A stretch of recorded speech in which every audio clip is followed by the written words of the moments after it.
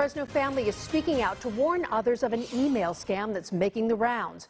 This one is targeting seniors in the valley. Crooks ripped off one man for thousands of dollars. CBS 47's investigative reporter Eric Rosales explains. Let's face it, crooks are getting smarter, which means we have to as well. Last week I brought you the story of how crooks are using email posing as bosses, trying to get their employees to send them money. Well, now a Fresno family has been contacted by a crook claiming to be an out-of-state bank. They had to say something to frighten him, to threaten him some way.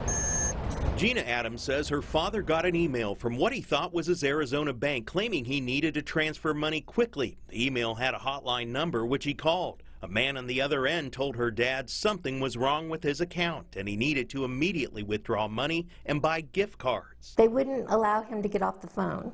So while even my sister was there, she kept saying, who are you talking to? Who's there? And he goes, oh no, I'm just wouldn't tell her. That's what they do. They keep you on the phone so that you just don't say, why am I doing this? Gina says her father is an intelligent man and he really thought that it was her bank, so he purchased thousands of gift cards from several stores and then read off the numbers to the man. Thankfully, the family caught on, but only after $6,000 were lost. Gina has a list of stores she contacted to warn them what was happening, including banks and Fresno police. And you talked to the bank, and the bank teller told you what?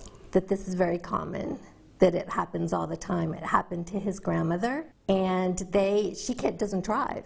So they said, we'll send an Uber over to you. The thing that really makes me angry is that these crooks are contacting our seniors, a generation that tends to be a little bit more trustworthy. So spread the word. Anytime you're contacted by email, don't just trust the sender, confirm it with the source, like your banking institution, before you send out any money. I'm on your side. Eric Rosales, CBS 47 Eyewitness News.